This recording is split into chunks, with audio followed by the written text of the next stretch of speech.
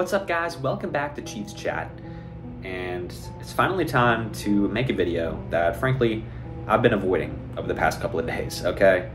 I'm still a little bit sad about the way this last game went down against the Denver Broncos. 16 straight victories, okay? Let's not talk about the fact that the streak was snapped. Let's just appreciate the streak for what it was. I mean, that is an incredible accomplishment. 16 straight games, man.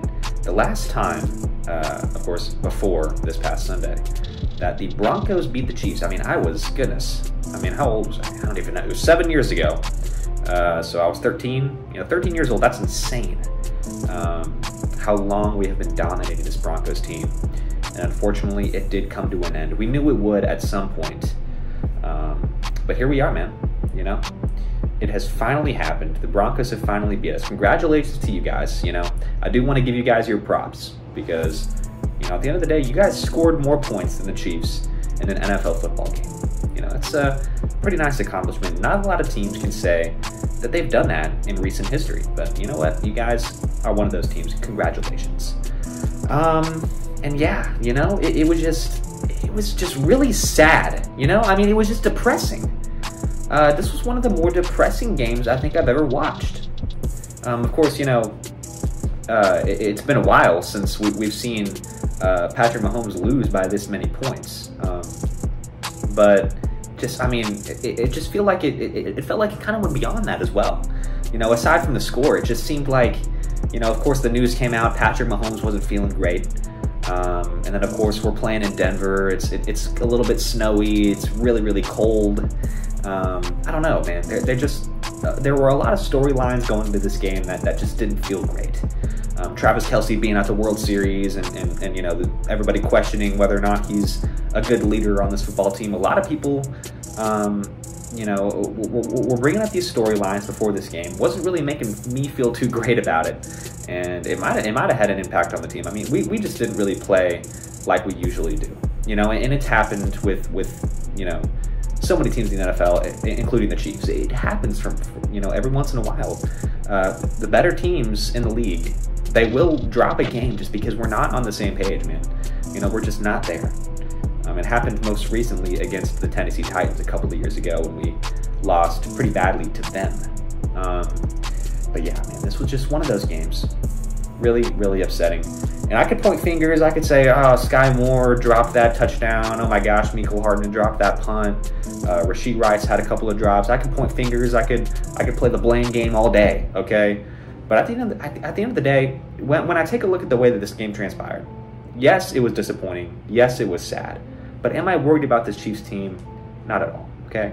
Not even a little bit. We're still sitting at the top of the AFC, 6-2 record. And next week against the Miami Dolphins, man, we've got a chance to come out and really leapfrog over them, which would be a huge game for us. So we just got to get our minds right. We got to get back in rhythm. And I'm not worried about this team, man. Patrick Mahomes, I still saw him out there making plays. Let's not forget that he had 270 yards, which is really good. Maybe not so great for Patrick Mahomes' standard, but 270 yards for his starting quarterback is just fantastic. You'll take that any given day. And any time that you turn the ball over that many times, and any time that you struggle as much as the Chiefs did on third down, particularly in the red zone, you're just not going to win the game. It's just not going to happen, okay? It's just going to be a loss. And it just seems like every time the Chiefs lose, that's the case. It's a bunch of turnovers, a bunch of just weird stuff happens, and things just don't go your way. And I feel like I realized something about myself after this game against the Broncos. I just feel like I've forgotten what it's like to be the fan of a bad football team. Because I just remember watching that game against the Broncos. I remember late in the fourth quarter, we're struggling to do anything on offense. We're struggling to stop them on defense. And I just wanted to turn the game off. Like, I didn't want to watch. And that is not a feeling that I've had in so long. I mean, when the Chiefs are on, I want to watch. And the Chiefs are always, they're either always blowing a team out or they're making it a close game. So, it's worth watching. But, I mean, I was just sitting there like, let's turn the TV off, man. I'm done. I mean, it was a weird feeling. It was a really weird feeling. And it is not something that I've experienced in a long time. I mean, the last time the Chiefs weren't at least, or the last time the Chiefs weren't over 500 was, I believe, 2013 or 2012 actually. And I was 9. I was 9 years old. So yeah, back then I didn't even know. I probably didn't even know what a left tackle was. I probably didn't even know what a linebacker is supposed to do. So I mean, realistically, and probably it would probably accurate to say that I've never truly experienced being a fan of a bad NFL team. So I have a lot of respect for you Texans fans, Jets fans, those guys out there. Shout out to you guys, because it's not easy. Not easy at all. I've experienced it for one game here against the Broncos, and I wanted to cry. I really did want to cry. But we're gonna be fine. We're the Chiefs. We're gonna get back on track, and we are going to play like the team that we've always been.